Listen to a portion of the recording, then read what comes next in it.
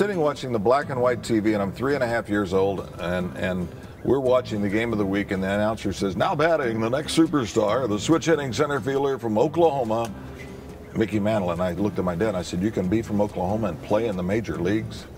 I said, that's what I want to be. Because Dad truthfully was the reason and the impetus for all of it, because he wanted to play baseball. He was a heck of a catcher, everybody tells us, but the war came along, he served 2 hitches and never got the opportunity to play.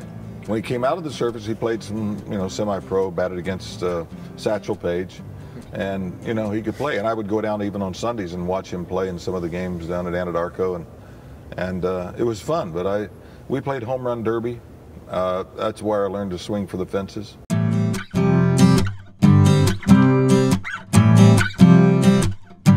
Things like this today is a great opportunity for anybody out there, not just to watch me, obviously, but there's so many, tales to tell. And Al Rosen. I mean, we're going to do Ralph Kiner.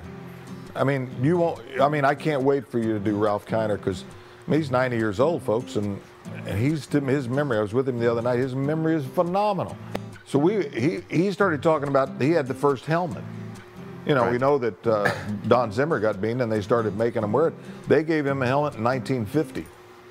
I mean, he was telling the story and doing all this stuff. One of his great stories was that he hit, I hit 40 home runs or more, like 8 or 9 years. I don't know what it was, something like, he went up at 380 some, 89, 90. And he came in to get, they sent him a contract for a $2,500 cut in pay. And he went in to see the general manager and he said, I hit 48 home runs. He said, Ralph, we finished last with you. We can finish last without you.